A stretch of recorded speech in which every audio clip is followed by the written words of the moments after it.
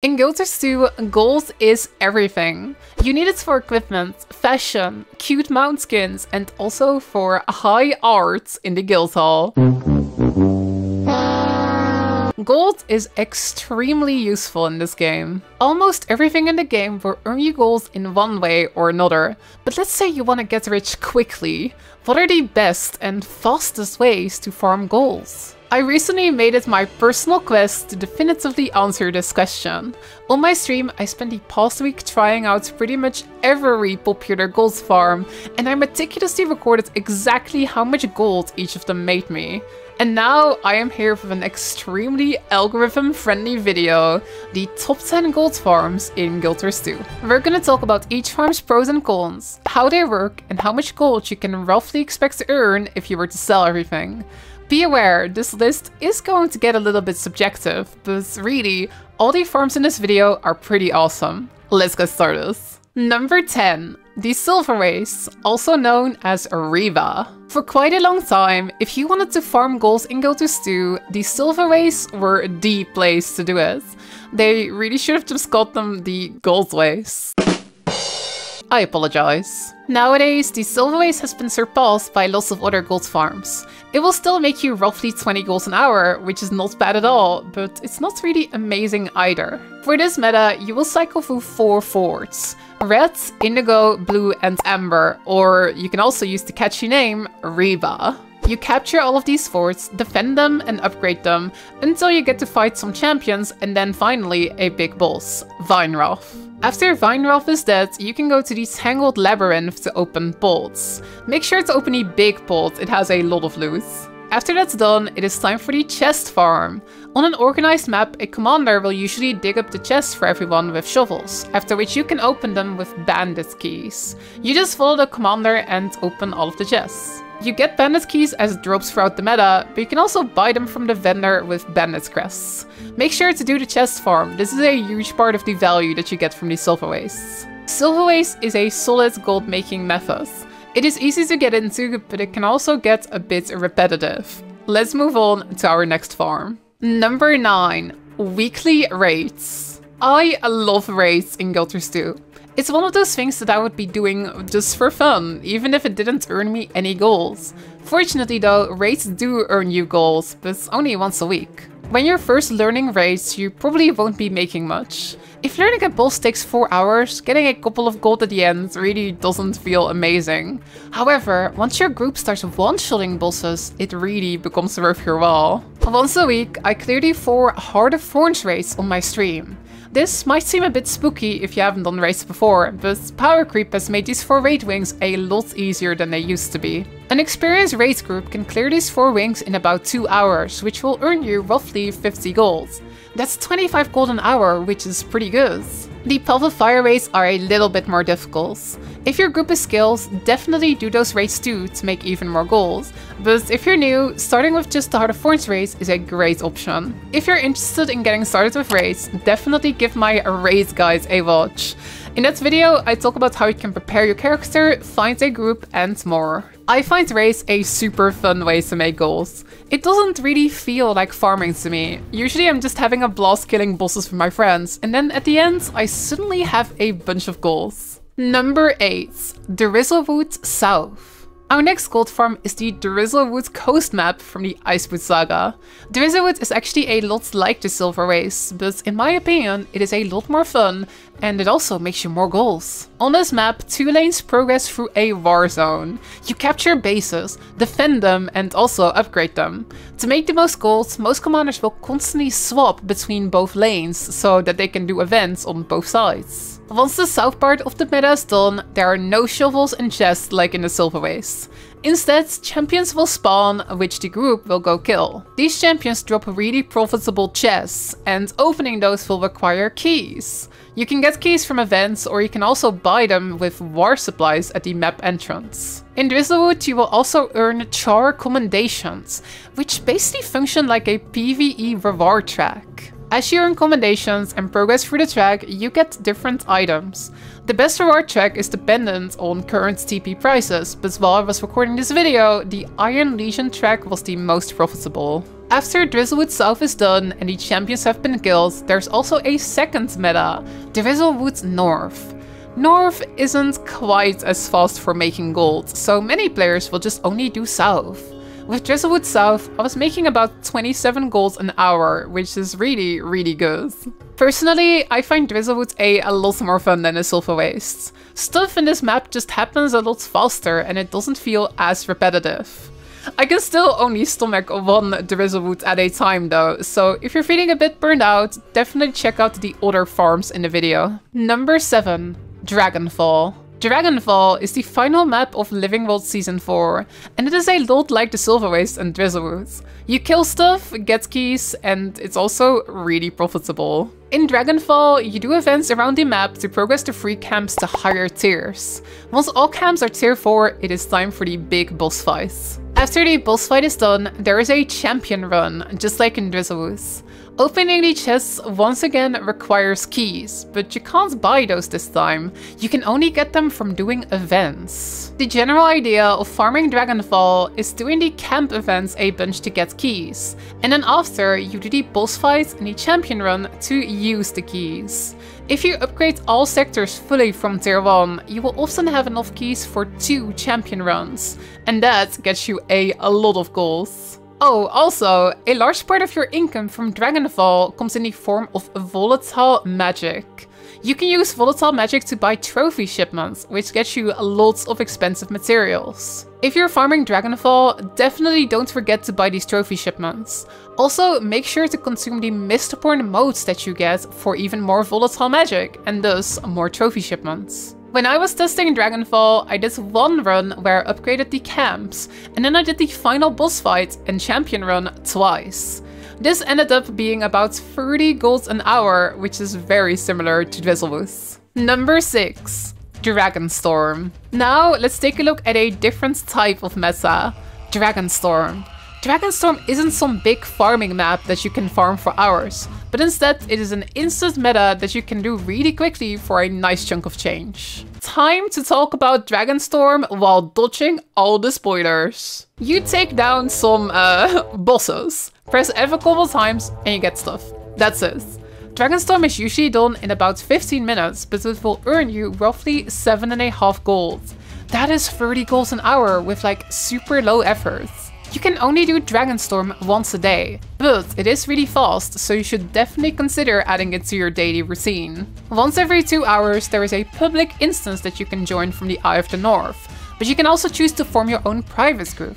10-man private Dragonstorm with a good team composition is a very popular way to do Dragonstorm because it's usually faster than the public version. You'll see groups for this pop up on the Strike LFG pretty often. Number 5. Strike missions. If you're unfamiliar, strike missions are a lot like raids, but instead of being a big raid wing, they consist of standalone bosses and they're also a lot easier than raids. So if raids still seem a little bit spooky to you, strikes might be more in your comfort zone. There are currently 3 different categories of strikes: Iceboot Saga strikes, End of Dragon strikes, and Secrets of the Obscure strikes. Iceboot Saga strikes give you really nice rewards every single day, and they're also really easy. Most groups will skip Cold War and Forging Steel, and if you do that, you can run through the 5 remaining strikes in about 15 minutes.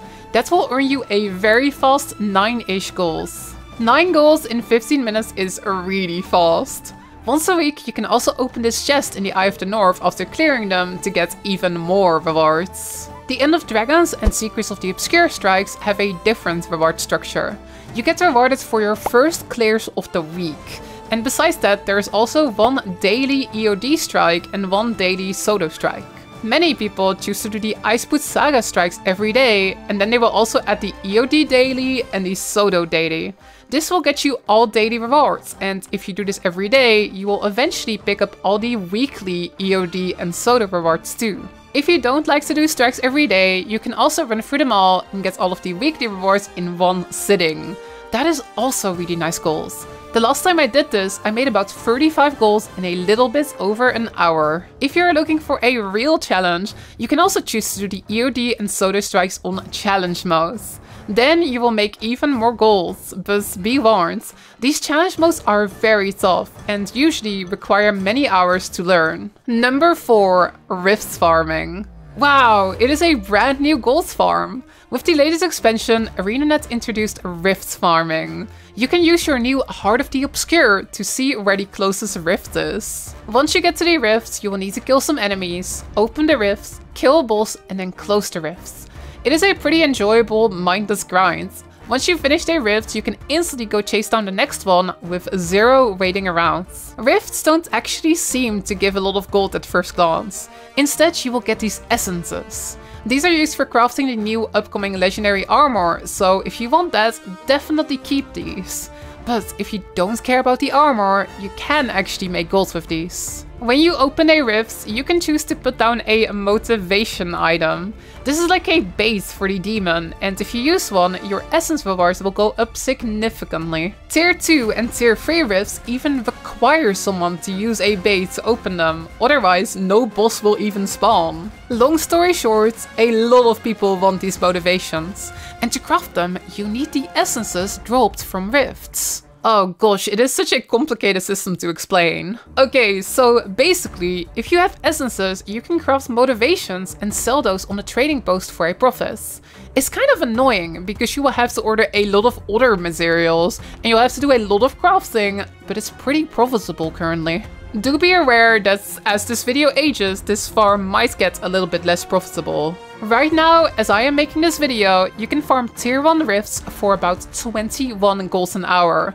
Whether you yourself use motivations on this tier 1 rifts doesn't really change the gold per hour much. That is pretty solid, but it's not amazing compared to some of the other farms we've talked about.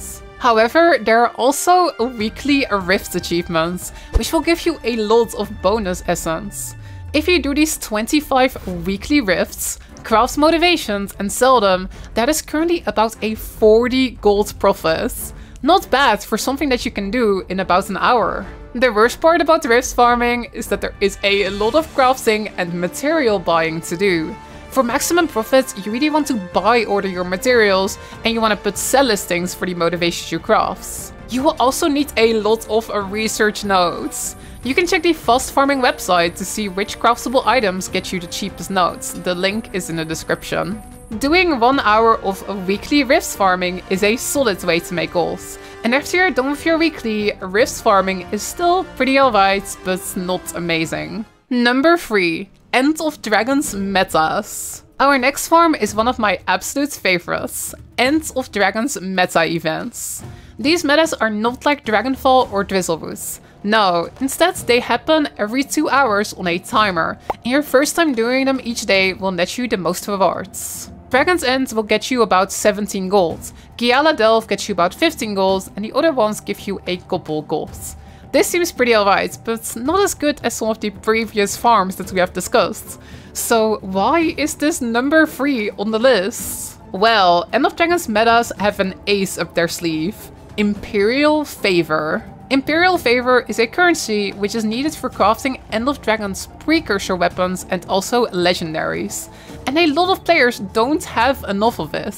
This means that if you have a lot of favor, you can craft precursors and legendaries and then sell those to other players for a premium. The easiest way to convert your favor into gold is to craft precursors and then sell those on a trading post. For more info, check out my previous video on converting currencies. The link is in the description. The point is, you can convert your favor into a lot of gold, and this makes End of Dragons metas extremely profitable. If you take favor into account, Dragon's End will earn you about 25 gold in about half an hour. That is 50 gold an hour! Now, you can only do Dragon's End for about 30 minutes each day, but that makes Dragon's End arguably one of the most profitable things in the game right now. Giala Delve is really profitable as well, and the other EOD metas are also pretty good.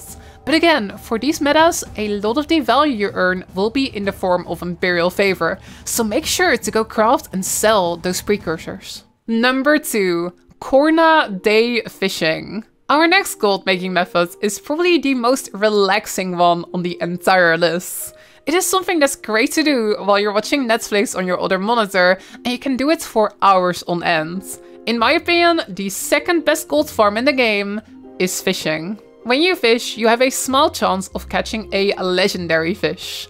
A legendary fish can be turned into ambergris by double-clicking it, and ambergris fetches a really nice price on the trading post. Apparently, I'm supposed to say ambergris. I don't know what I'm talking about. The trick to making lots of gold with fishing is to go for the highest legendary drop rate. And currently, the highest legendary drop rate is fishing in the desert during the day with scorpions as baits. If you do this, you'll want to max out your fishing power by using a good lure, having all the masteries, and also using fishing foods like whitefish sushi. You also want to get 100 fishing streak stacks, which you can get by catching 100 fish in a row, or you can instantly obtain it by teaming up with someone else who has 100 stacks, or you can eat 4 zephyrite fish jerky. With your fishing power all maxed out, you now want to go and fish. The two most popular spots are the Crystal Oasis and also the southeast of Kourna. In Kourna in particular, there are a lot of fishing nodes close together. Just sit down, relax, and go catch some fish. You can actually speed up your fishing a bit by using the skimmer instead of the skiff to move between fishing nodes. But do be careful. If you're off your skiff for too long, your fishing stacks will disappear, so you really have to be fast. The one downside here is that you can only get this amazing legendary drop rate during the day. This means that once it's dusk, your gold income will plummet. But as long as you are fishing during the day, you can expect to make about 32 gold an hour. This is quite frankly ridiculous for how easy this is to do, and there is no limit to it. As long as it's day, you can go fish. Now, of course, there is a lot of RNG involved with fishing. You might get super lucky for a bit or super unlucky, but in the end, as long as you fish a lot, your luck should eventually even out, and you genuinely should be able to hit that 32 gold an hour. With fishing! What a time to be alive. And now, it is time for, in my opinion, the best gold farm in the entire game. Number 1. Tier 4 Fractals. Tier 4 Fractals give you a ridiculous amount of gold, and they are, in my opinion, the best gold farm in Guild Wars 2. If you're unfamiliar, the Fractals of the Mist are small dungeons, and each day there are 3 different deities. There are 4 tiers, tier 1 being the easiest and tier 4 being the hardest. The higher your tier, the more rewards you will get. It can definitely take a while to work your way up to tier 4. You have to level up your fractal level one at a time, and you also need to acquire ascended gear to survive in the higher tiers. But once you do make it to tier 4, you have access to, in my opinion, the best gold farm in the game. It is so worth it. Tier 4 Fractals might sound hard, but I have to stress, 99% of the time they are smooth sailing. People who have made it all the way to tier 4 are usually quite experienced, so usually you can finish your 3 dailies in less than half an hour. The other day I did my 3 dailies in 23 minutes and I made 21 golds. That is roughly 55 golds an hour, which is the highest number I found in all my testing for this video. Not only are Fractals amazing goals, but they are also, in my opinion, just really fun. There are a lot of different Fractals, so they don't get repetitive very quickly. I would much rather blast through a couple of Fractals once a day than grind Drizzlewood for hours and hours. I try to do my tier 4 dailies every single day, and over time, that daily gold really adds up. 1 week of tier 4 dailies is almost 150 gold with just 25 minutes of playing each day. If you want even more fractal goals, and if you're down for a challenge, you can also choose to do the 4 challenge mode fractals. This will get you another 13-ish gold, but be warned, the challenge modes are much harder, so often groups will take quite a lot of time to do these. If you're in a good group, definitely do the challenge modes too, but if you just want to get in and earn some quick gold, skipping them is absolutely a valid option. And there you have it, the top 10 gold farms in Guild Wars 2. This video actually took quite a long time to put together because we had to go and try all of these gold farms. I gotta say though, I made a lot of gold while making this video. Thank you so much for watching. If you like Guild Wars 2, definitely check my Twitch stream over at twitch.tv/Dragonfall. Thank you so much for watching, and I will see you next time.